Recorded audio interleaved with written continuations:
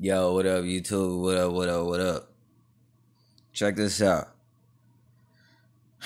Those of you who are in certain sororities, fraternities, or secret councils, the inner workings of the city and the nepotism, let me ask. If you don't get paid to do your job, then what do you get paid for actually? What is leverage and favors, and what are favors for? What type of knowledge do we need to know in order to do them, or loving thy neighbor? What's so secret? This is what I'm asking, because I don't quite get it. Human resources to Prince and the music industry, New Slaves and Kanye.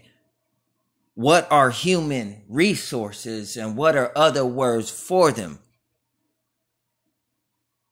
And what is the history of slaves speaks of people from the Bible, and then human resources came after the knowledge, and we became civilized about free enterprise and market.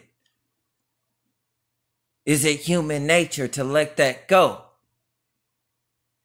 Emancipation of a people over money when money is chosen over God. Something to think about.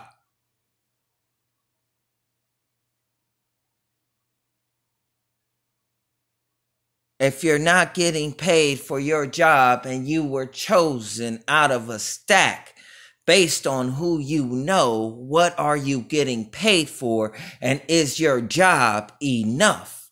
And what did you want? Did you want the job?